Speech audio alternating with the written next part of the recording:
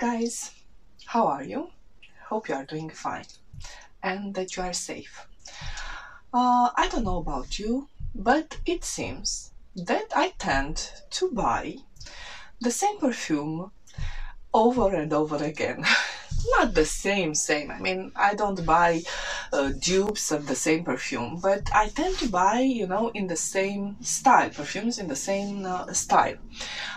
Even if I have a medium, large collection, and I like to diversify my collection, when I follow my heart and I like a scent, and I buy it, and after that, I realized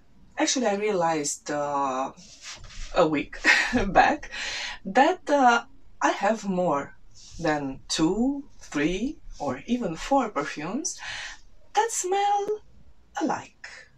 They are not dupes one for the other, but they are in the same, style, done in the same style. Does it happen to you? Please let me know in the comments area. And I'm talking about, in this particular video, about the category of perfumes that it seems that I am very attracted to. It gives me comfort, it resonates with me. It is true that I started my journey into perfumery, first with Clinique Happy, okay, but in my more mature years with white florals. So I am attracted to white florals, but lately I am attracted to the intense, dark, noir white florals, the modern take on the intense, dark style of white floral perfumes. So if we are looking back into history, okay, into the history of perfumes, the dark white floral journey started with the famous or infamous Poison from the 80s, a perfume that I have in my collection, but I find difficult to wear. I don't seem to find the right occasion. Then we had Lulu from Cacharel. I find Lulu a more playful femme fatale that I quite enjoy, and yes, I enjoy, but mostly in the winter time, and it is a beautiful perfume. But lately, the modern take on the white florals is using some gourmand foodie notes that, together with the specific aspects of the white florals used in those perfume, create I think they intended a sultry feeling, but what I get is more a cozy, intimate, a little bit mysterious, but a mystery more of an intimate kind of way, not a femme fatale, but more a wife, a girlfriend, a sweetheart that has some mysteriousness about her, but that you enjoy her company and it doesn't make you feel uncomfortable. Does it make sense? I don't know. It made sense in my head. Anyway, talking about those intense, dark, noir, white floral perfumes that usually are placed in beautiful dark color or even black bottles. Usually they are in black bottles. I started my journey with Splendida Jasmin Noir. I did a review on my channel of this perfume, and I'm going to put the link in the description, maybe on screen here if I figure it out how to do that. But if not, please look in the description. I'm not going to get into too many details because I already did a review, but what I like about this one, it is a perfume that has some woodiness, some darkness, but it is more, a sweet, cozy darkness. It is not a femme fatale darkness. It is not a sultry perfume. It is more mysterious, but in an intimate kind of way. And you have even if not listed. So you have gardenia, you have jasmine, you have woody notes, cashmere, but not listed is that almondy note that was actually listed for the first formulation, not the Splendida that I have. And that almondy note is that foodie gourmand note that I was talking about, and it makes this perfume, it gives this perfume a sweet, bitter vibe. I really like this perfume. It doesn't have a good performance. Maybe this is why I'm looking, you know, for the next beautiful gourmandish white floral, dark, intense white floral. For me it has like 5 hours, let's say in winter time, medium projection, but okay, strong for the first 2 hours and then medium. A skin scent, I enjoy it, but I think I want more. The next one that I bought, or actually, let me talk about the last one, because it was the one that made me realize that I have too many of the same perfume, I mean of the same style. And it was L'Interdit, and I'm going to put a picture because I don't have it anymore. I actually declutter it. After like 2 weeks after buying it, I decided it has to go to a better home, and I made a swap with somebody for another perfume that I really wanted. Yes, you know the story. It was a very nice perfume. It is a very nice perfume. I tested it on in stores, enjoyed it. I said to myself, okay, I saw a very good offer. Always, it is a very good offer, right? On a website, bought it, used it twice, and it smelled familiar, but not quite so, you know. So it has that tuberose, as all the L'Interdit line has, and a very strong sesame note. That note gives it sweetness and bitterness, as mon Jasmin Noir, not mon Jasmin Noir that I like, and also 2 other perfumes that I have. I realized, okay, they are not the same, you know, but too much of the same style, and the bitterness was a little bit too much in that one. So after looking at all 4 of my white florals, intense dark versions, I decided that L'Interdit has to go, but it doesn't mean it is a bad perfume. It stayed a long time on my skin, actually pretty good longevity, but not fabulous projection. I mean, after a couple of hours it was a skin scent, but it lasted for a long time. But it became very bitter on my skin. That was the problem. So bye bye L'Interdit.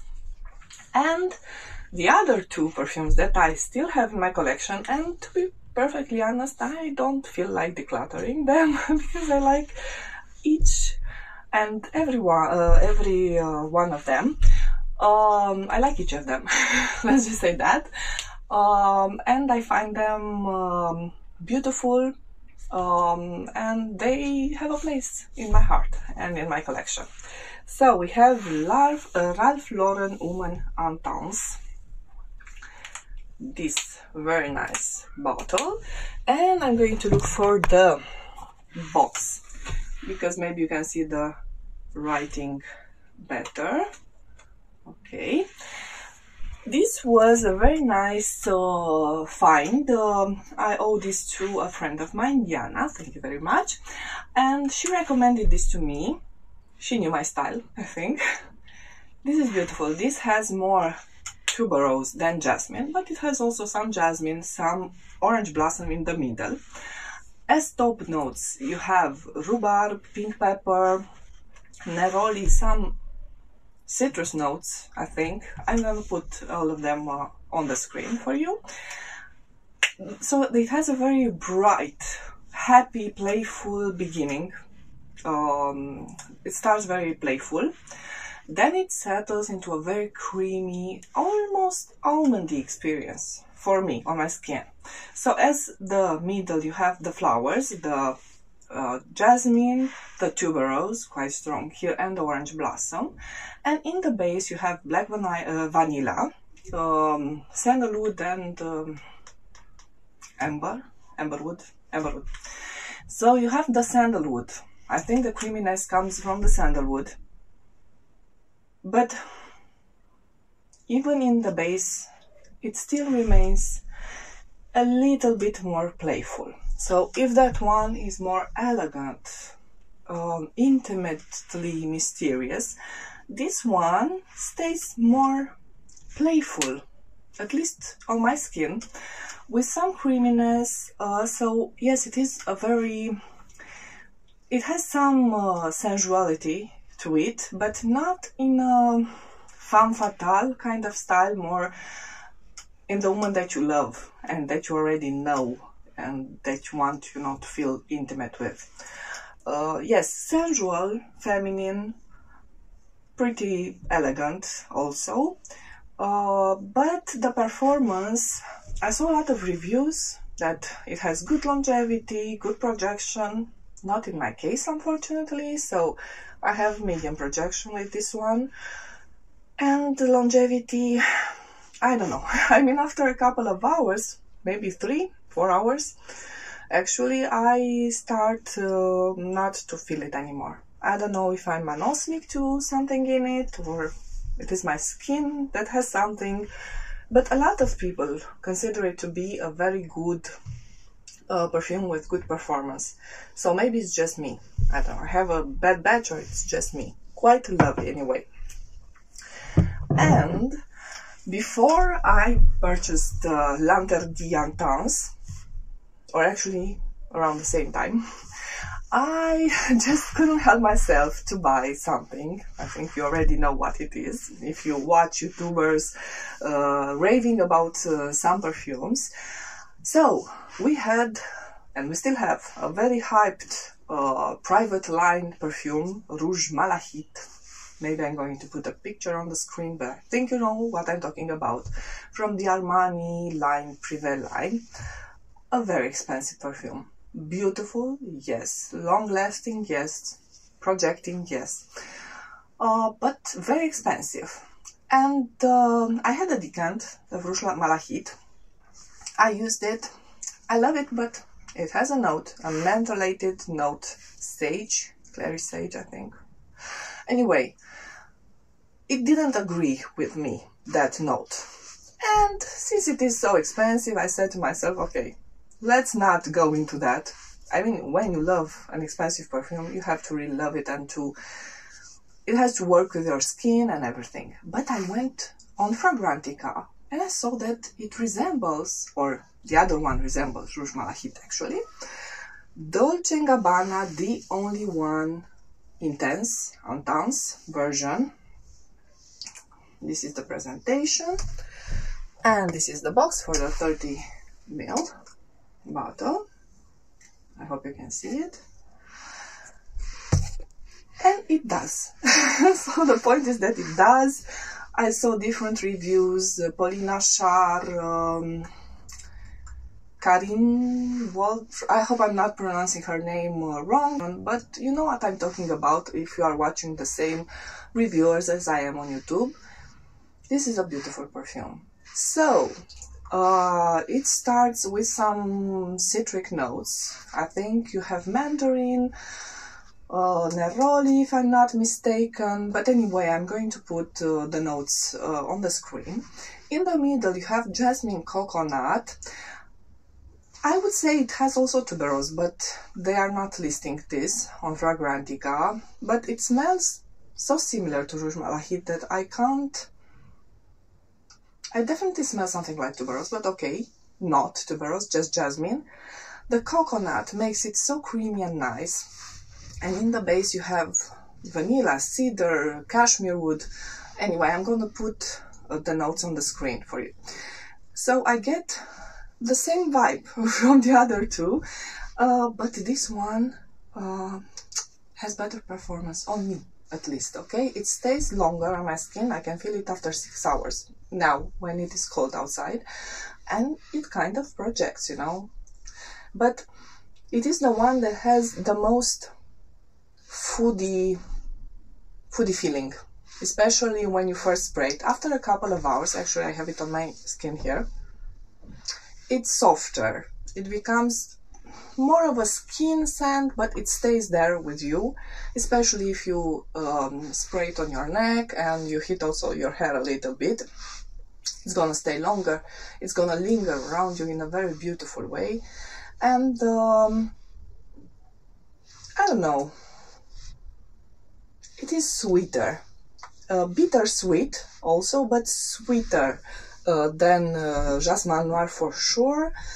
And I think also more sweet than Ralph Woman Intense. Anyway, they are in the same style done. So you have a white floral, the modern dark white floral that has a gourmand note and a bitter sweetness about it, and a very creamy, woody base dry down, okay? This one is the better performing for me from all of them, but anyway, I would have to use it more, wear it more. For now, it became a favorite of mine. So I have a lot of perfumes. I bought perfumes. Yes, I bought perfumes in March. You are going to see my video. I don't know if I'm going to put that one or this one first. And from all of them, this is the one that I wore for 2-3 days in a row, and I rarely do that nowadays since I have so many perfumes. A beautiful perfume. Do check it out before you buy it. Please let me know if you have encountered the same situation as me, where you buy a new perfume and it turns out to be in the same style, almost the same perfume that you already have, or if you are collecting the same type of perfumes. I'm trying to diversify, but okay, sometimes we just do what our heart is telling us, right? If you liked this video, please give me a thumbs up, subscribe to my channel and hit the notification bell for you to not miss any of my videos. Stay safe. Bye bye.